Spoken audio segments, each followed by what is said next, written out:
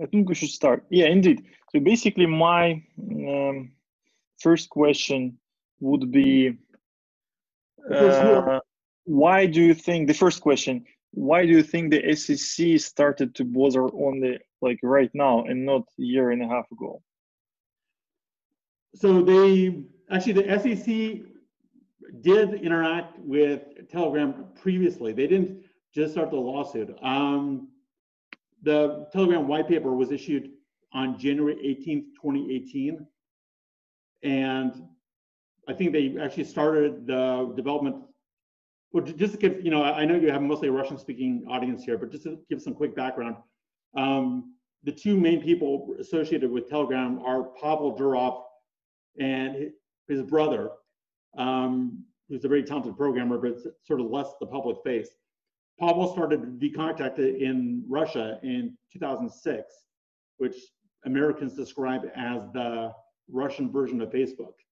And because of a conflict with Putin's government, and relate to privacy issues, user privacy issues, they left Russia and started up on other projects. Now they both did very well. The Durov brothers, they both did very well from that initial VKontakte project and some other related projects.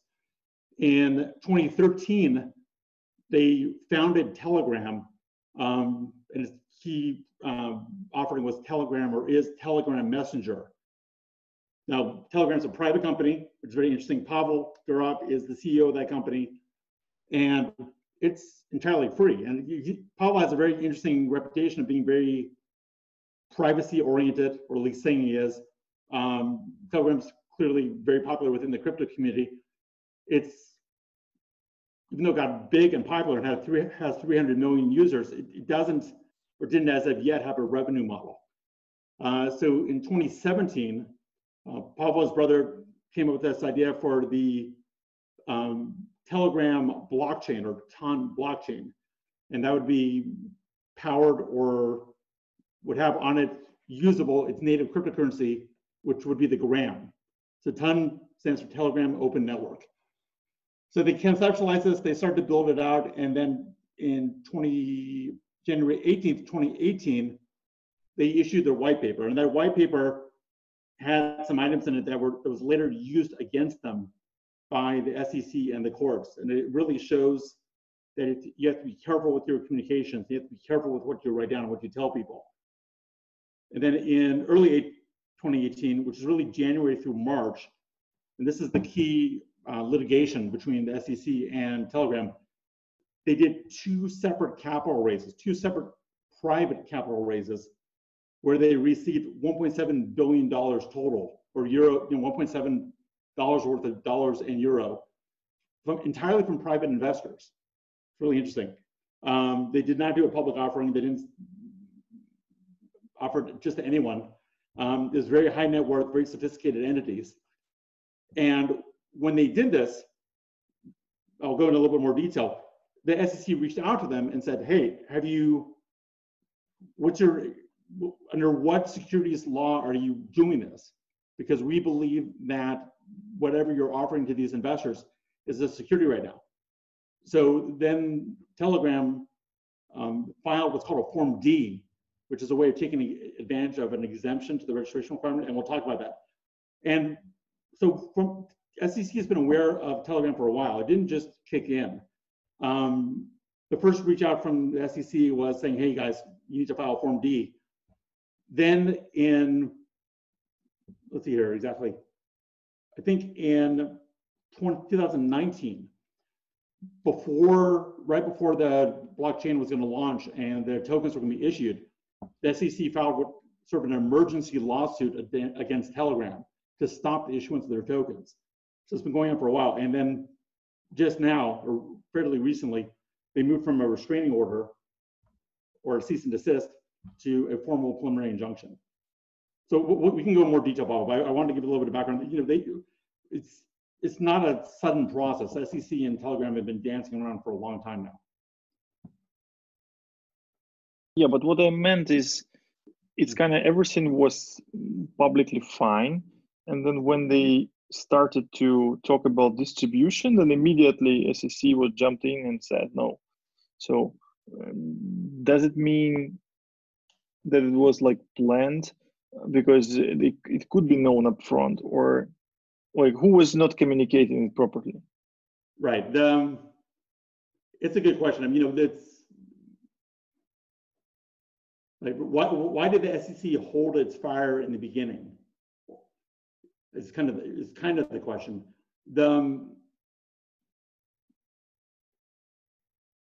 It's hard to say. I think the SEC was wrestling with what is a security, and there's good arguments that Gram's not a security, and there's good arguments that the initial sale to these wealthy parties, while that may have involved a sale of a security, that what would happen later would not be a security. So I think the SEC was kind of wrestling with that, and first was trying to wrap their head around it, and second of all, didn't want to appear as too aggressive. I think the SEC was also looking at the EOS model, and the EOS model and the Telegram capital raising models are different. And I think there's a reason why EOS kind of got away with a $23 million slap on the wrist, and Telegram didn't. And it's mostly related to the structuring of the sale of their tokens. I think what happened, what finally made the SEC move quickly, like I mentioned, is that Telegram was just about to deliver the underlying tokens to the early investors, and those early investors might have turned around and immediately resold those tokens to the public. So that's what kind of created the emergency. Okay, and what could you outline the difference between EOS sale, structure of EOS sale and Telegram sale? Because I was also surprised when they just paid a fine and that's it. Yeah, so I'll say what Telegram did, and then I'll kind of describe how EOS got a little bit more careful or distant from that. So what Telegram did is in early 2018, when they raised this money, they didn't technically sell the grams to these early investors. They sold something called a gram purchase agreement. And they did this in two separate rounds. There's the round one investors and the round two investors. So the round one investors bought these gram purchase agreements. And these agreements said, it was really interesting, they said, you will only get your gram once the Ton blockchain is up and working. In other words, once these crypto are usable on the Ton blockchain. In other words, the theory was that at that point they'd be a utility or a commodity. And also the earliest investors, the round one investors, had holding periods assigned to their gram. So after the blockchain launched, there was a 3-month period, a 6-month period, a 12-month period, and an 18th-month period, so 4 periods. And those round one investors could only liquidate 25% of the gram at a time. So not only could they not sell any gram until the token was functional, but it was structured so that they couldn't dump it on the market. The round two investors who bought just a month or two later after the round one investors paid, I think 3 times what the round one investors paid, but they had no lockup period. So that's kind of a little scary. It makes it look very much like a security. Looks like someone's just trying to buy it and sell it at a quick profit, unlike the first ones. And what the court got into in this preliminary injunction, we can go into this, is the ongoing success of the Ton blockchain seemed to be highly related to the ongoing involvement of both Telegram, the company, and the Durov brothers. In other words, if Telegram and the Durov brothers sort of disappeared, the Ton blockchain might kind of limp along, but nothing would really happen. So there's a stronger argument there that this is what's called a common enterprise under Howey. Now let's compare that with EOS. EOS is kind of an interesting different situation. EOS is basically a software publisher. They did not take personal responsibility. Of course, they developed the software that's associated with their network, but it's open source, anyone can fork it. And even the original EOS network, the main net, the one we all talk about when we say EOS, that was not technically initiated by Block 1. It took, I don't have the exact mechanics down, but basically a certain number of validators or participants or network individuals had to sort of vote to launch that network. So Dan Larimer's dad actually created the structure, and I found a post of his from like 4 years before EOS launched about how you can avoid being nailed as a common enterprise by becoming a software publisher and then having someone else launch the network for you. Now, obviously, EOS has had mixed results in that, sort of being hands-on and hands-off, but Telegram is much more involved with the development of the blockchain software and the actual launch of the platform. So the SEC had more material to attack with. I see you scratching your head, so what do you think? Yeah, I was muted. So I was thinking that basically the EOS network was launched for them by somebody else. Yes. But they sold and distributed the tokens. Yes. Now it's also interesting that EOS kind of sold placeholders, if I understand it correctly. EOS sold placeholders for the tokens, I think on Ethereum. And then when the mainnet launched, those kind of jumped over and the original investors got their EOS tokens. The main point is that EOS itself did not actually launch the platform. Okay, and there's lots of forks of EOS, and lots of people are doing it. So you can't really say block one is, I think there's like the quantum EOS blockchain. You know, block one's definitely not launching that one. So they made a really strong and clear divide between being a software publisher and running an enterprise. And they also segregated the venture arm, the one that's sort of promoting the adoption of EOS and the rise of different companies, the ongoing development of the software, the validators. It's kind of such a governance mess that in a better position from a securities law perspective. For better or for worse, Telegram is not a governance mess. It is clear that, at least the moment, Telegram developed the software, is launching the software, is going to improve it post-launch, and is going to maintain effective control over governance until some point. So that's kind of where they cross the lines. So basically, it's about the structure, about who did what at what moment of time, and how it looked like from the common enterprise perspective. Right. So so in both cases, whether you're looking at EOS or Telegram or any other one of these sort of startups, and I'm getting one check here.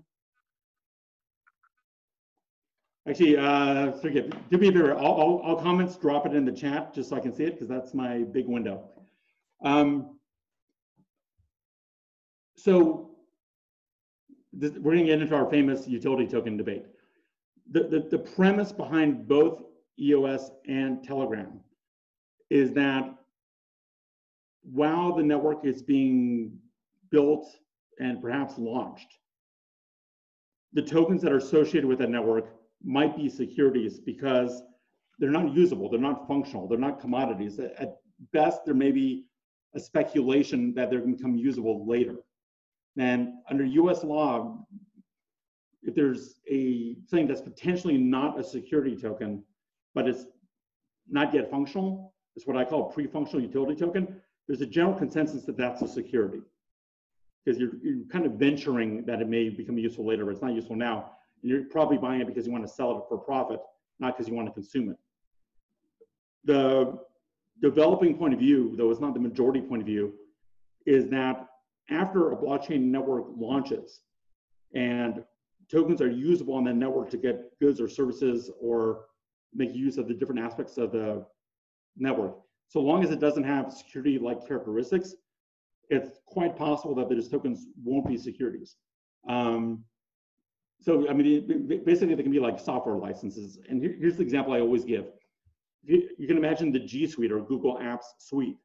If Google turned around and said, you know, rather than just paying us with your credit card to use Google Docs, you're going to just use our Google tokens, and that's all. It'd be very hard to argue that those tokens are securities, because all they're really doing is just giving you access to software licenses. When you have a gray zone, though, and you can't quite tell whether something's a security or not a security, this is the famous Howey test. The idea is that the term security is defined in US securities law, specifically in the 1933 Act. And section 2A1 of that act defines securities, like the very first section. And one category of security is an investment contract, which is undefined in the act. And as we've discussed, what makes an investment contract? Well, it wasn't defined in the law, but it's a very famous case, SEC versus Howey developed the test. And so that's where you get, was there an investment of money in a common enterprise where the efforts were primarily the result of someone else's work or all the work, depending on how you read Howey. I think I did out of order. An investment of money in a common enterprise with an expectation of profits where most or all the work is being done by other people. So in the case of EOS,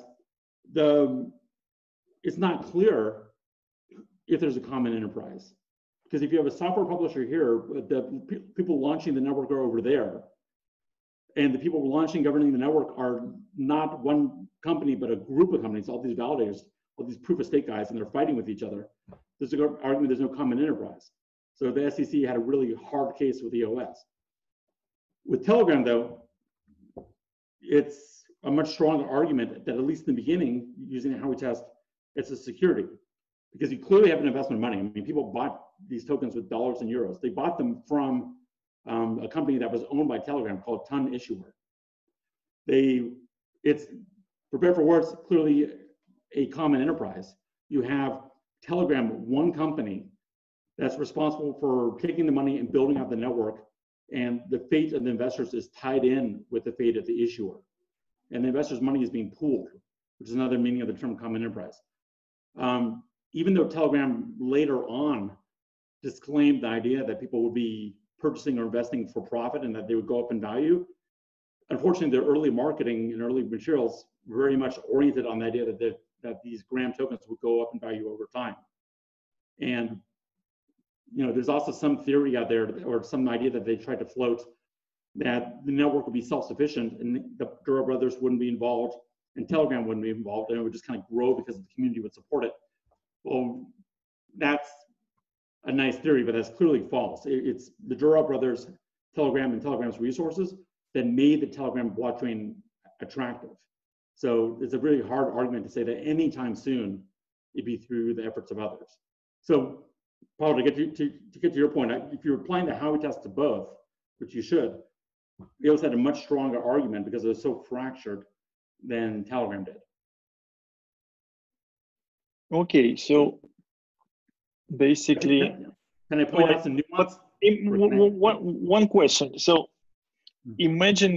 just imagine that EOS was sponsoring 20 that were launching the EOS network and passing the right to sell all EOS tokens to Block 1. Would it be considered common enterprise or no? Like they just created 20 random companies with their friends. So the courts are going to look at. One second, Gordon. Imagine that 20 people want to create an enterprise, right? So and they get stakes in the company, right? So this is called common enterprise. Then imagine that 20 people are just negotiating with each other and saying, "Oh, let's launch 20 enterprises and do this consortium," and it's no longer a common enterprise. Will it help? Yeah, no, okay, so it could potentially help. So the SEC and the courts don't care about the form of transactions, and they don't care about labels. They care about, they don't put form ahead of substance. They look at the economic reality of what's going on. Okay. They kind of look, I mean, they really say, what are the facts and circumstances? What's actually going on here? Forget the label. Now, if I am trying to get around the common enterprise concept by setting up 20 companies, some in China, some in Chile, some in the US, some in Europe, with my friends or people that kind of, I have a deal with, wink, wink, nod, nod. It's maybe harder for the SEC and everyone else to prove, but if these entities are acting in a coordinated manner, either because they have formal contracts or it's just understood, there's a good argument that legal forms don't matter. That's really just a common enterprise. I agree. Now, what's interesting with EOS is these validators. There's two ways of looking at the EOS validators. Either they're majority owned or majority dominated by a few large Chinese entities, in which case there really may be a common enterprise there. You know, maybe it's not block one, maybe it's these kind of this consortium of validators or proof of stakeholders. Another way of looking at it is these guys can't get along and can't decide on anything. Well, to EOS's credit, and this is where US securities law is a little bit messed up, to EOS's credit, the fact that they can't get along and can't do anything together actually makes it less of a security because there's no common enterprise there. There's a bunch of competing market actors. I'll analogize to Bitcoin. The fact that Bitcoin is so hard to upgrade and improve helps Bitcoin not be a security.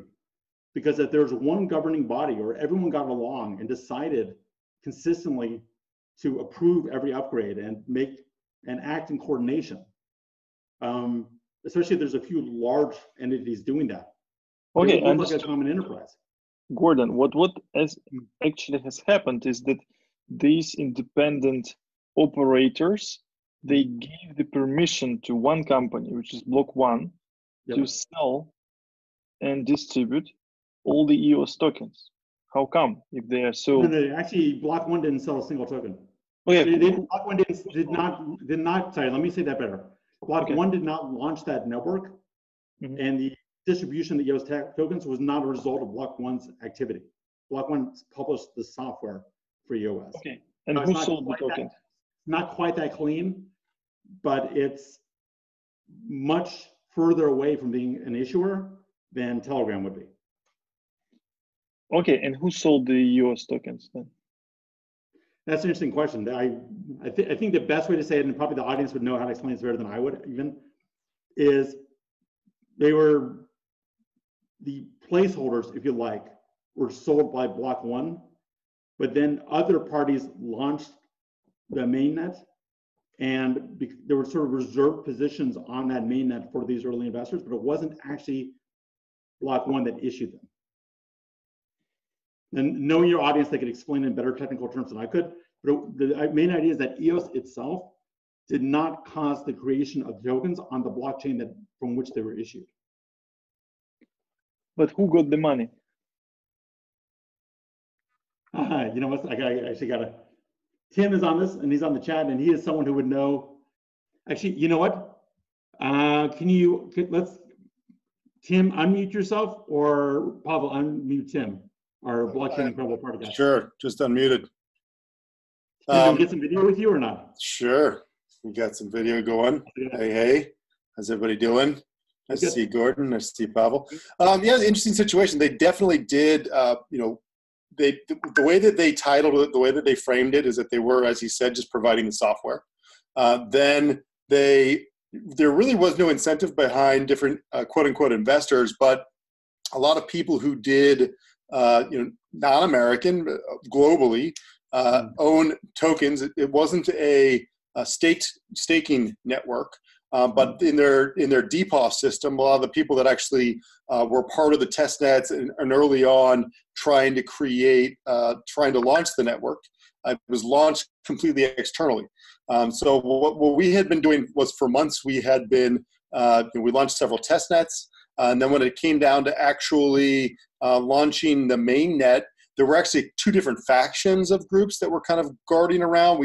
Most people knew that it would be an important thing to be a part of the launch, and there were a bunch of different theories about how the main net would be launched. There was a lot of theory about whether or not it would be a splintered launch, whether multiple main nets would be launched first and then one would survive.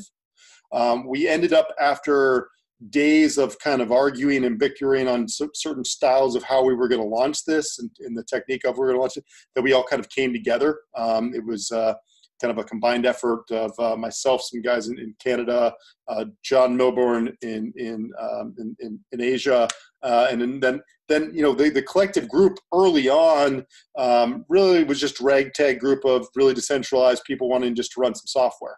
Most of us had run different builds. The actual certified first build really wasn't published. It was updated literally day of launch. We were expecting to have it earlier than that, but we had been running pretty solid test builds on test nets prior to that. So one of their claims for the SEC was the fact that this was not launched by them. The actual tokens weren't. We all fired. There was a specific time to shut the Ethereum contract down. If people do remember, they sold the tokens on the Ethereum network, and there was a specific command that was used to close the contract on the Ethereum side. Let me interrupt, because you're saying better than I did, and that locked those positions into place. Yep. Yes. Okay. And then when the main net got launched, it kind of reflected those positions, but it wasn't actually launched by Block One. Correct. Yeah, and you actually had to. There was a conversion from Ethereum that you had to do for your wallets. We took an image, or we took basically time-stamped ownership from Ethereum wallets on I think it was the 31st of May. If the expected launch was supposed to be June 2nd, there was a timestamp of Ethereum accounts on the 31st of May that we imported. The external community imported into the mainnet. But we all verified that was a thing that we all wanted to make sure was accurate, because we wanted it to go by what they were saying that they were doing. So, the external community is the one that. Let me pause you. So these other EOS forks, are they honoring, for lack of a better word, these locked-in Ethereum positions? Not, it's all over the board. I mean, to be honest with you, like I'm very critical against parts of DPoS now myself. I thought it was an interesting experiment. What Block One has done is kind of within the SEC has solidified themselves as a software provider. I believe that there initially, if we had inter-blockchain communication, that would have mattered. Now you're just having all of these splintered networks that it's no holds barred, right? So anyone is kind of taking their own theory, and these different kind of governance groups are coming together to make one small change to a network, call it a new thing, and relaunch. They don't have to pay any attention to any of the balances that had come from the initial sale at all. What's interesting there, this is what I was getting at. So Block One, and again, Dan Larimer's dad published something on this that I scraped up, and he published it 2 years before EOS launched.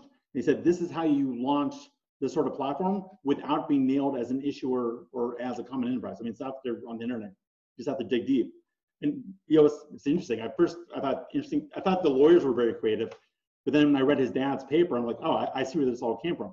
So Pavel, to the point we're kind of discussing, EOS was smart. EOS was effective. I'm going to be careful with my language in separating the software development role from the mainnet or side net launch role. Now that's tough, because as Tim's getting at, and it's true on Bitcoin and a lot of these things, sure, you can do that and spare yourself legal consequences of being a securities issuer, probably, but then your network is sort of out of control. I mean, once you launch it, how do you improve it going forward? Or is it just is what it's going to be for the rest of time? I mean, maybe that's okay. Maybe Bitcoin doesn't need to improve, but these other networks that are trying to provide greater functionality, I think they have to improve over time, because blockchain technology is improving, and they don't improve, then later products are going to be better. They don't have the first mover advantage that Bitcoin has. My question was actually, okay, imagine that nobody is legally launched the network and played the issuer role, but somebody got the money, this $4 billion or how much. So it was one company, one person, or how was this structured then? You're talking about EOS or Block One? Yeah, EOS money, yeah. But I'm not privy to the internal aspects of it, but I believe it's all paid to EOS. Yeah, Block One had a Cayman entity. Block One, I'm sorry. Block One had a Cayman entity to roll it out. And they did get fined by the SEC. They did take a fine from the SEC, but they worked with the SEC hand in hand on what they were explaining to them as trying to stay away from U.S. involvement is what they were trying to claim to do. I think 23 million on the amount they raised was a face saving fine by the SEC, and I think the SEC would have had an extremely difficult time holding Block One as an entity accountable if someone else launches the networking issued tokens. You could theoretically get there, but you know, the expression I always use is this world is not clear. So you want to be the cleanest dirty shirt on the dirty shirt line, right? So you can't issue these tokens perfectly, but Block One structured very well to sort of create a Chinese wall between them as software publisher and all of this kind of craziness of people launching and trying to govern the network. Telegram, we should talk about the economic policy impact of this in a second. Telegram didn't do that. Took in money through TON issuer, TON issuer, an entity, used that money to support Telegram directly, the actual parent company, and to build out the blockchain, and was stewarding this process forward until the SEC got in their face. And just from a policy or an incentives point of view, I think we all want these projects to launch and be successful and to be improved over time post-launch. So there's a kind of a perverse incentive in place now where we're forcing these founders to back off and not bring in their skill and guidance out of fear of being found to be a common enterprise. So this is what I was alluding to before. I think we actually need to rework the law so that people can crowdfund projects in this way and not be forced to sort of back off or play all these games. Now, let me kind of play with Telegram for a moment here. The theory is that once the TON blockchain launched, that the Gram tokens or Gram crypto would not be securities anymore because they would be functional, they'd be consumable. What the court decided in this preliminary injunction, which I think is crazy, is they said that these Gram purchase agreements, yes, we all agree those are securities, just like a SAFT is a security. But they claimed that when the Gram tokens got delivered to the original investors post-launch, it doesn't matter that they are functional. It doesn't matter that the blockchain happened, because the court is going to decide to look back to 2018 when evaluating the Gram.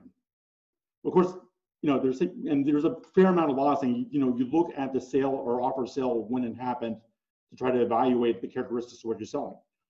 That's good for the 1980s when things don't evolve over time.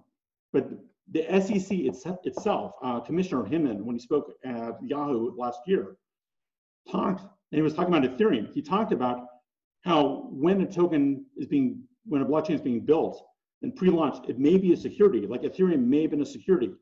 But when you get, quote unquote, sufficiently decentralized, the nature of the thing may change. And we have to allow for the fact that something may have started as a security and is then no longer a security.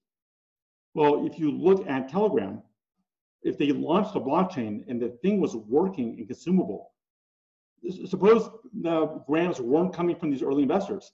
Suppose they were just selling grams to the general public. Well, that's like my Google Apps license. I mean, it's not a security anymore. So, are you telling me that if they sold gram to the general public, those aren't securities, but somehow these early investors have securities? It doesn't make any sense. You follow what I'm saying? Yeah, so basically, if they would structure the sale in a few chunks, and the first chunk would be clearly a security, then using that money, they will create a network. Mm-hmm. And then issue tokens to the early securities to early investors, then crowd invest the next 20%, and this next 20% might not be a security anymore. Could not be. So let's assume something for this conversation. Let's assume that after you launch a blockchain and the network's functional, if you make use of tokens to benefit from the functionality of that blockchain, and you don't add in stuff like dividends or profit sharing or anything like that, it's just like really a software license.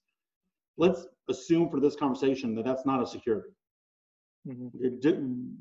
Just like a Google Apps license isn't a security. And that seems to be true. Not everything on the planet is a security, and not every token is a security. The question is, before that blockchain is functional, what are those things? So specifically, those early Telegram investors, they signed this gram purchase agreement. It's a piece of paper or digital object.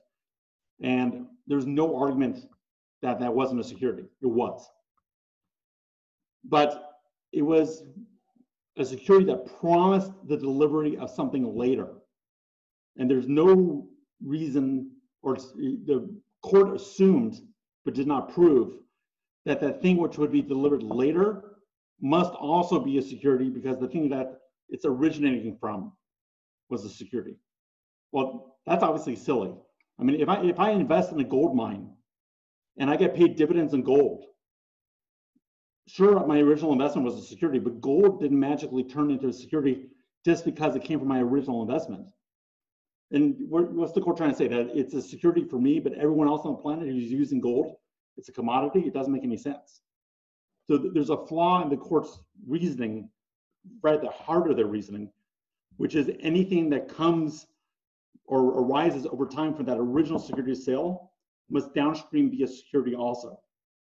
Well, in the world of tokens, that's clearly not true. Like, these things can just be functional. And so I think Telegram's lawyers should have made a better argument. You know, I read through all the papers. They should have made a better argument, saying they may very well be securities in the hands of Telegram. They may be securities in the hands of initial investors, but this thing you're worried about these tokens reaching the general public, doesn't matter, because the moment it goes into the general public hands, it's not a security anymore. The only thing they can do with it is use it on the Telegram network. I mean, they also can expect profit, but that's probably another, Well, right, and we've talked about this before. The expectation, so the actual Howey case, when it's laying out the 4 prongs, when it comes to expectation of profit, the actual language is led to an expectation of profit. In other words, I'm selling you something, probably an investment, and I'm either stating or I'm implying that if you put money into this, it's going to go up in value. You don't have to do anything, you know, efforts of others, and you can sell in the market for more money. Okay, so that's part of Howey, that expectation of profit thing. But the idea is I'm the one working to make that thing go up in value, and it's going up in value because my company or my enterprise is producing profits or being economically successful. When I buy a house that I'm going to live in, but I also know it's in a good neighborhood and can go up in value over time. Sure, I have a profit expectation. I may even have a profit motivation, and that might be why I'm buying that house. But that house is not a security. So profit by itself is not a security. Gold goes up, gold goes down. Yeah, this is interesting because, yeah, if you're living in a neighborhood and this neighborhood is constantly adding new features and developing, so basically you are expecting a profit because the neighborhood goes better. So, right, that's a beautiful example. So, and right, you may be paying that neighborhood. Yeah. Say again? And you may be paying for the improvements like each month. Right, you're paying. See, value is a tricky word. The house is not more valuable or necessarily because it's making you a profit or because it's an enterprise. It's more valuable because it's more useful. It's better social. Someone needs to mute themselves. So tokens can go up in value because their utility goes up in value. Just like, you know, between Microsoft Office 2010 and Microsoft Office 365 right now, the newer version is clearly more valuable because they added more features and made it better. That doesn't mean that I profited by these improvements over time in the security sense. But the one version today is clearly more valuable than the version before.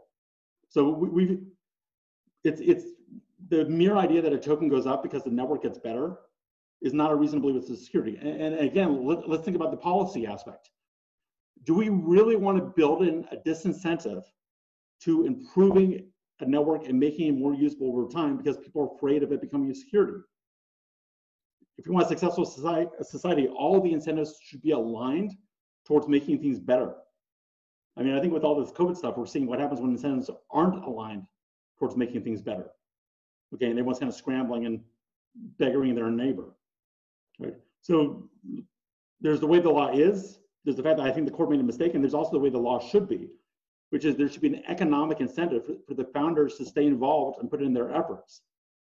There should be an economic incentive to not have your network be static out of fear of being found as security, but to always be improving it over time and to make the tokens more valuable over time.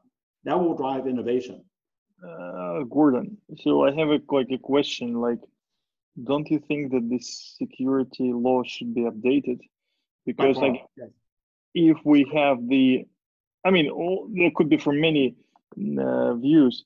So if, like with EOS, if separate entities launched the network, but only one got all the money, isn't it a sign of the direct, common enterprise, or no? It sure smells like it, but the fact that it smells like it is really interesting, but not sufficient, because the clever thing they did by just publishing software and having someone else bring up the network, you can't really logically get around the idea or the fact that Block 1 did not launch the EOS network, and that the people who got their tokens, the EOS tokens, did not get them from Block 1. And it's clear and settled law that if I'm merely making an instrumentality that someone else uses, I am not. Actually, Justin, who's on this, can kind of explain this in the ISP in the money transmitter context. Just me as a software publisher for a blockchain platform, I'm not the platform. I'm just creating sort of like a schematic for it. It's like the architect who doesn't build the house. It's like, here's the plans. Go do what you want with it. It's almost exactly like that. So yes, there's a little bit of wink, wink, nod, nod, whatever going on with all this, but the SEC no doubt was unaware of the huge problem they'd have proving that EOS was actually the issuer of these things. Okay, and actually, the core law in the US, it's Section 5 of the 33 Act. It makes it unlawful to offer for sale, or deliver securities that have been sold without an effective registration statement. That's the core rule of the 33 Act. Okay? But it wasn't EOS doing any of those things. They didn't offer for sale, they didn't sell, and they didn't deliver. Or at least they didn't deliver. Okay, let me kind of catch myself there. They didn't deliver the tokens. And it looks like their sale or offer to sale was either outside the United States or to accredited investors. So what's the SEC going to say? You gave someone else, you're the architect who gave away the plan for the house, and now we're going to hold you responsible for the house? I see Tim's deep in thought. I mean, okay. Actually, let me throw something out there. Justin, if you're actively watching right now, take yourself off mute, turn on your video, and then let's have a discussion about the money. Hey, Justin. So you and I had an interesting conversation where the software developer behind a money transmittal system, if they're not actually transmitting the money themselves, and they're not yelling and screaming about how you evade money laundering laws, if the software they develop is misused, they're not directly responsible for it. Well, first of all, I want to say I'm not a lawyer. I'm a technology guy. So hey, I'm not anyone's lawyer here. We're just talking. Yeah. No, that's fine. But so I may be the wrong person to ask for legal advice versus technology architecture advice. But what my experience has been with other clients that we've worked with, working around some of the compliance stuff, what you're saying might be extrapolated from what I said, which was actually the inverse of that, which is if you are operating the software and you are advertising it as a way to circumvent the laws, or if you release the software and you're advertising it as a way to circumvent the laws, then you may have more responsibility than if you release the software and people happen to figure out a way to circumvent the laws with it. And I think this specifically came down to a use case where someone had a mixer and they were advertising the mixer as, hey, you can use this as a way to clean your funds. And the fact that they were advertising it as a way to clean the funds was something where the Justice Department used that as an excuse to go after them, right? Yeah. Because now you're not just someone who offered a decentralized application, that's just sitting out there and running on the network. you're actually like building marketing materials that are telling people to utilize it in this specific way that's in violation of the law, and then you're profiting off of the results of that. And I say that's exactly right. whether you're using decentralized software or other things, if you're making a profit by you telling people to break the law, you're probably going to find yourself in trouble. But yeah, I would agree that, you know, there are use cases for sure where people could, you know, release software, and that software could have many uses. And if one of those uses happened to be in breaking the law, and that was not a use case that was advertised, designed, or the primary use case that, you know, that software was for. And by the way, like, this isn't like a wink, wink, nudge, nudge. It's not for that. Like, you know, the lawyers and the prosecutors are smart enough to figure out if you're using the word clean your money versus launder your money, that doesn't get the job done. But, you know, if someone happens to use your software to do something illegal, right, that happens all the time. People use iPhones to break the law. That doesn't make Apple liable for it, right? If Apple said, our new encryption scheme helps you hide your drug proceeds from the cops, and people use iPhones to hide their drug proceeds from the cops, then they might find themselves in a different situation. I think, yeah, beautiful.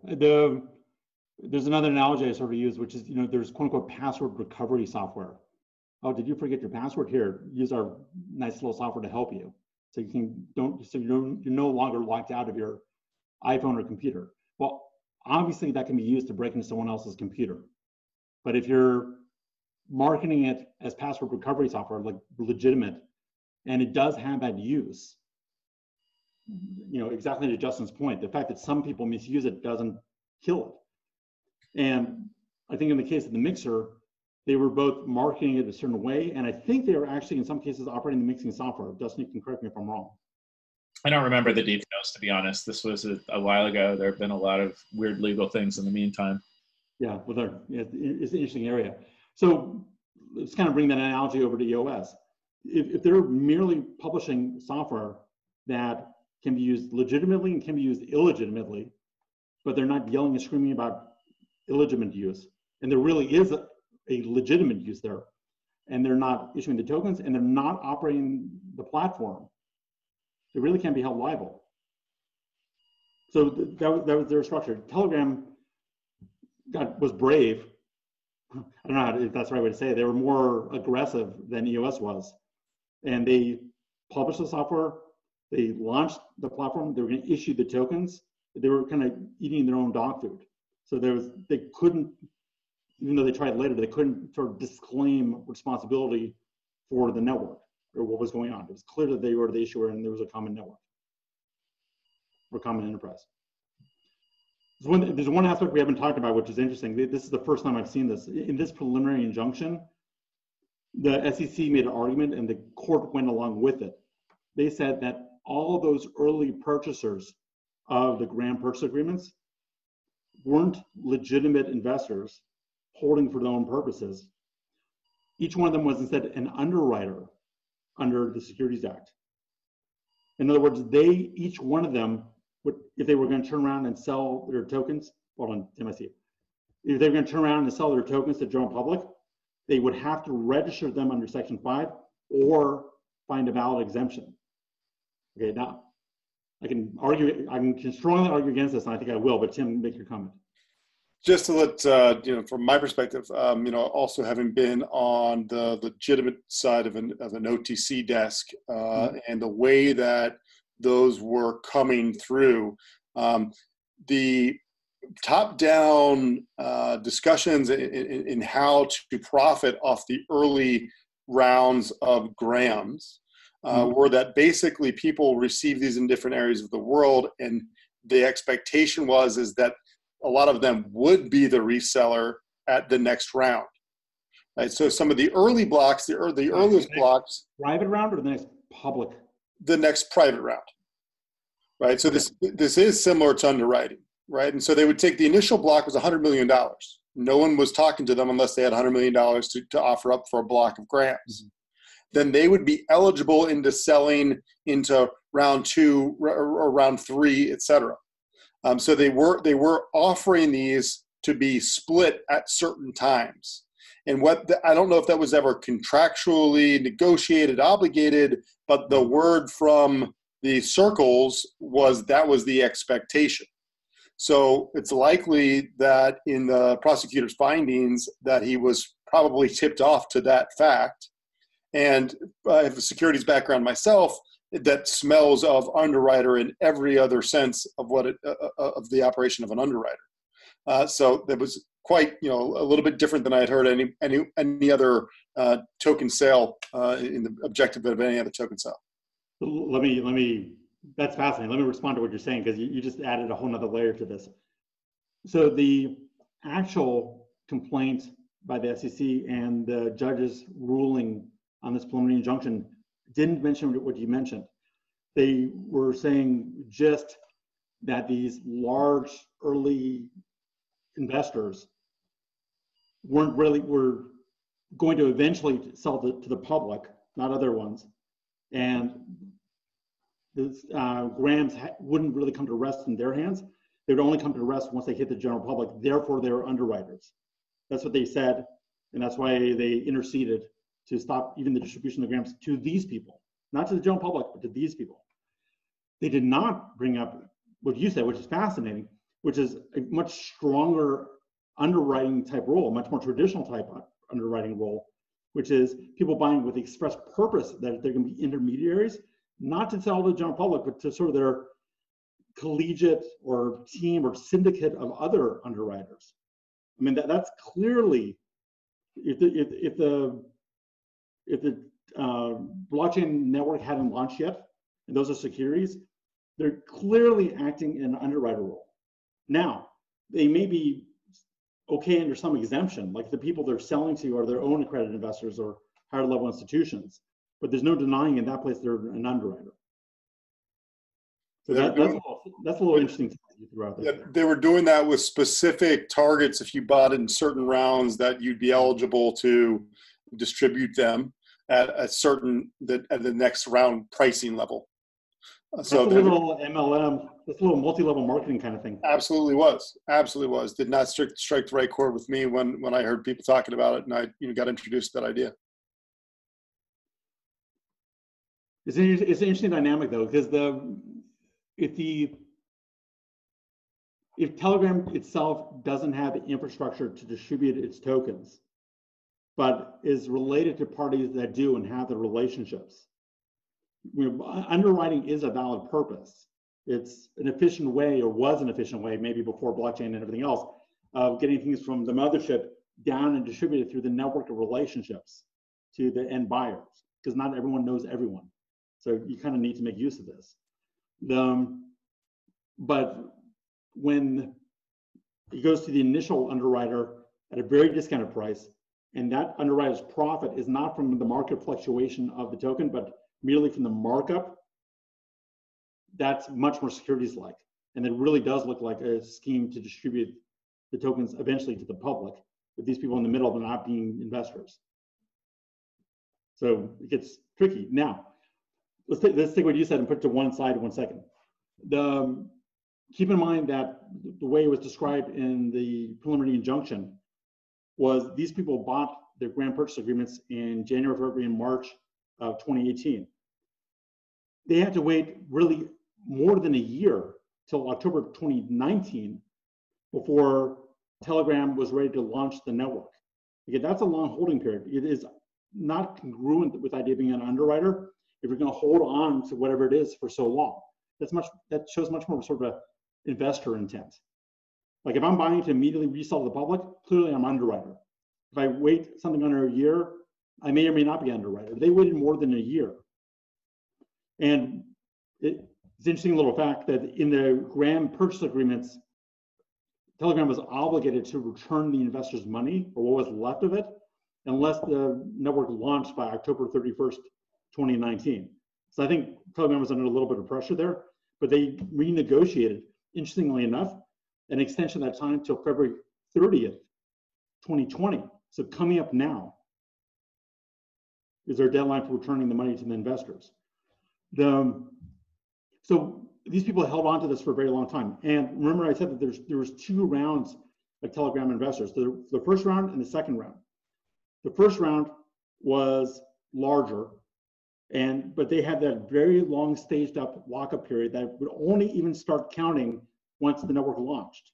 Well, if they're holding for a year before the network launches, and then they're holding for maybe another 18 months after it launches, it's fantastically hard to argue that they're underwriters.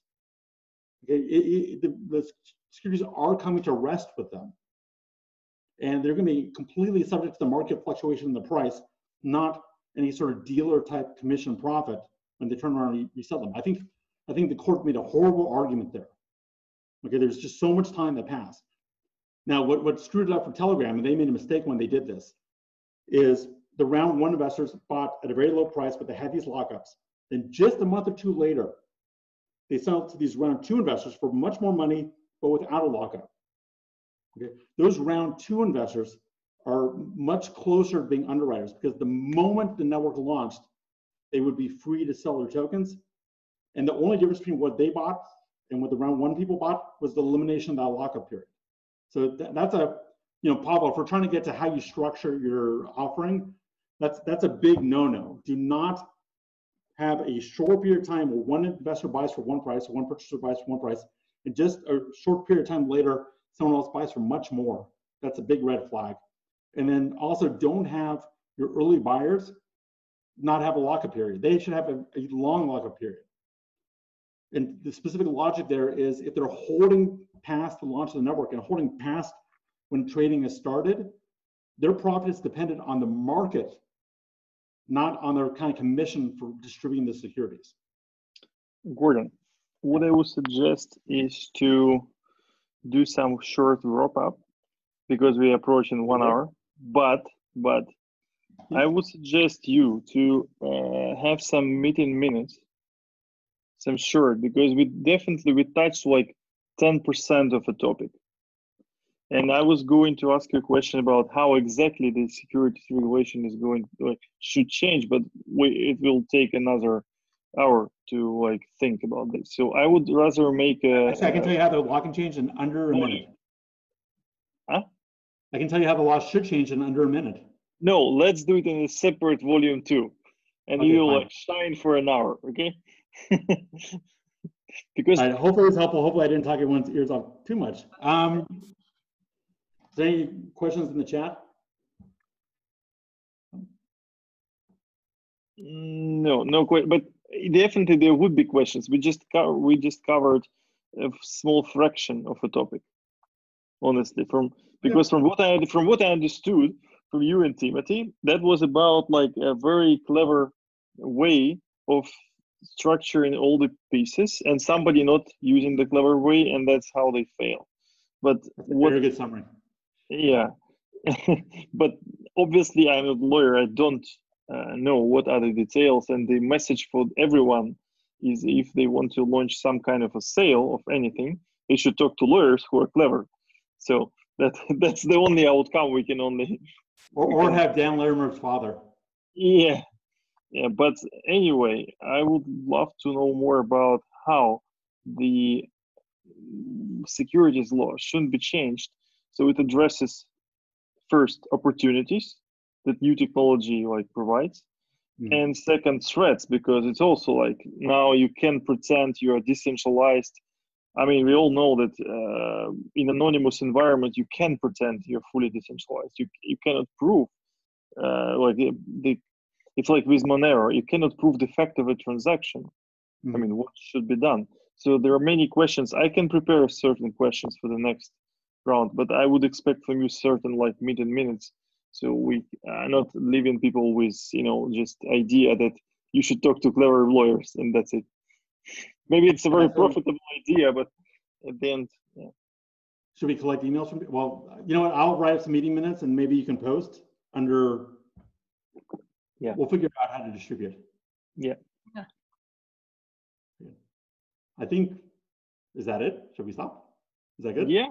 I think it was a good start. I actually enjoyed it. I haven't seen you for at least. I'm glad you did, my friend. Months, and I enjoy this format. I like Timothy joined. It feels like a conference. It feels like Bitcoin Intentional Party COVID edition. Yeah, COVID edition. You should do a Bitcoin Incredible Party, invite some speakers, do some slides. It sounds like fun, man. Jordan, I appreciate your expertise. Thank you for having us. I'm glad you jumped in. That was great. All right, guys. Yeah. Excellent. Okay. Great. Thanks Thanks everybody for